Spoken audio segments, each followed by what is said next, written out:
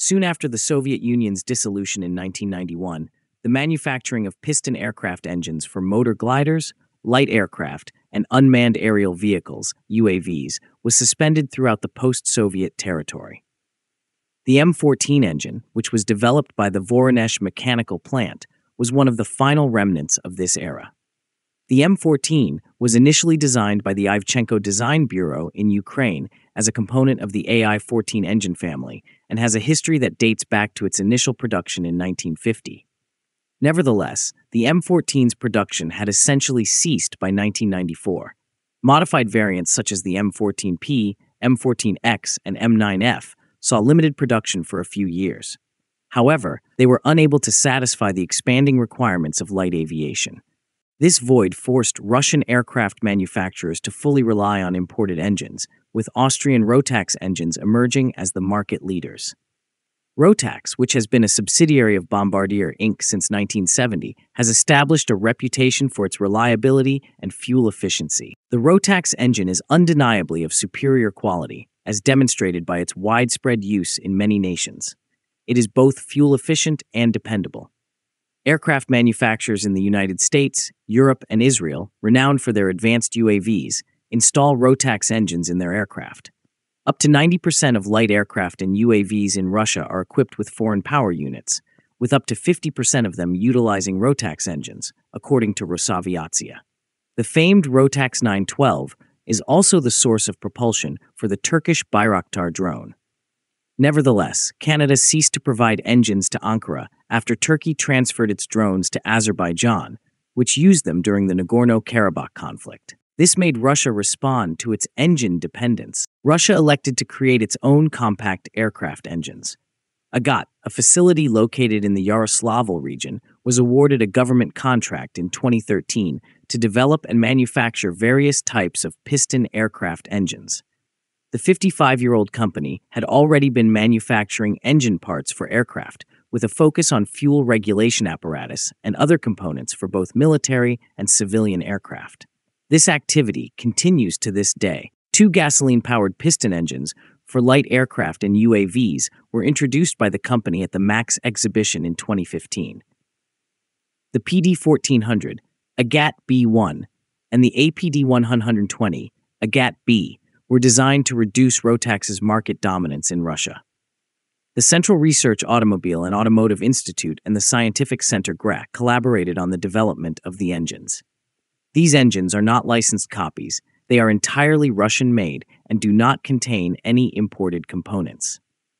It is intriguing that they are opposed cylinder engines, which means that the pistons travel horizontally toward each other, a feature that is reminiscent of the engines used on Ural motorcycles. The Agat-B engine is equipped with a mixed cooling system, which includes liquid cooling for the cylinder heads and air conditioning for the cylinder jackets.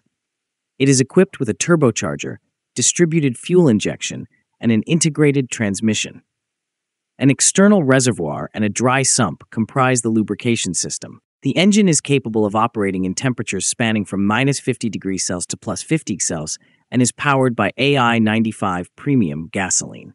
Agat was responsible for the fabrication of components, and the Rybinsk Research Center ITLAN contributed to its development.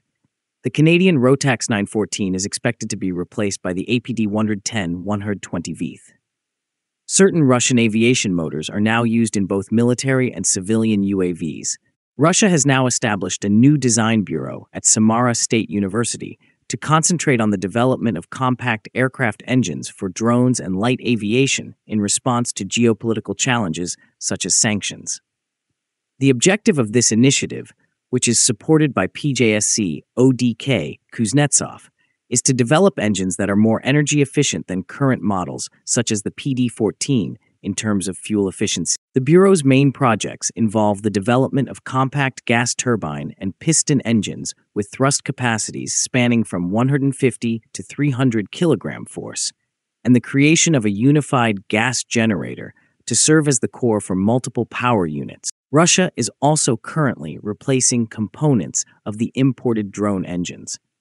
Russian manufacturers identified an alternative to the Australian Jabiru 2200 engine, which had been used in Israeli-licensed four-post drones. Now, the four-post UAV has been thoroughly upgraded with Russian components. The United Instrument Manufacturing Corporation developed Russia's first compact UAV engine in 2015. It was demonstrated to be more advanced and cost-effective than foreign alternatives. Not all Russian UAVs currently use domestic motors.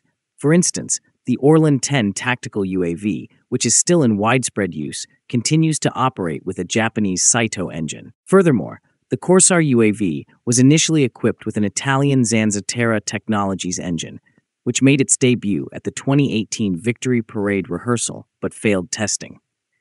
It is currently anticipating a Russian replacement. Russia is exploring electric motors too. The Moscow Aviation Institute has devised an unusual universal electric motor for drones. This motor is intended for propeller-driven UAVs, but can also be modified for land and surface drones. The engine is predominantly composed of components that are manufactured in Russia and is designed to compete with its Chinese counterparts in terms of cost and quality. A rotational speed of 6,800 RPM is capable of producing a long-term power output of 12 to 13 kilowatts and a short-term power output of up to 16 kilowatts. The developers assert that the use of sophisticated computational modeling techniques during the design process could result in efficiency enhancements of up to 10%. Now look at the Russian military. Russia's military operations continue to prioritize the development of the UAVs. Russian drones have been employed extensively in Syria for precision attacks and reconnaissance missions. In the context of sanctions, it is imperative to address engine shortages to expand Russia's UAV capabilities and maintain independence from foreign suppliers. Russia has depended on Chinese-made engines for its drone production, notably for long-range attack drones such as the Garpia A1, despite the recent developments. The Limbach L550E engines are the source of power for these drones. They were initially developed by a German company, but are now manufactured in China. Reports suggest that Russia has produced more than 2,500 Garpia A1 drones since mid-2023. This dependence on foreign engines underscores a substantial aspect of Russia's drone capabilities in the face of ongoing sanctions and technological isolation. Russia has now rebranded Iranian-designed Shahed drones as Geron drones. Recent modifications have simplified the engine designs to reduce costs, which include the removal of flywheels and starters from the engines. This modification enables the preservation of operational efficiency while simultaneously increasing production volumes.